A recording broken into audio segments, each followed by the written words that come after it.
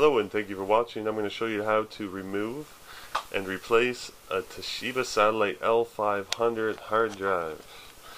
Alright, now locating the hard drive slot, you just look around, usually be the biggest slot besides the battery slot.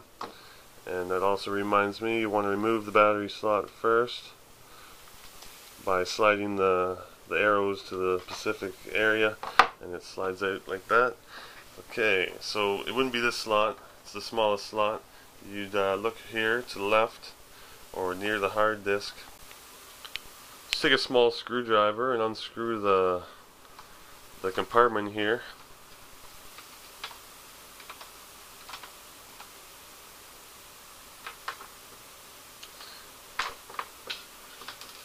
And then just pop it up with your screwdriver.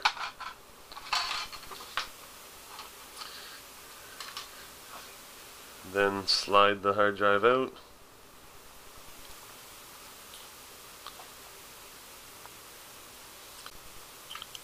Alright, here's the new hard drive. We're going to just insert it into here. Just place it in and slide it into the slot.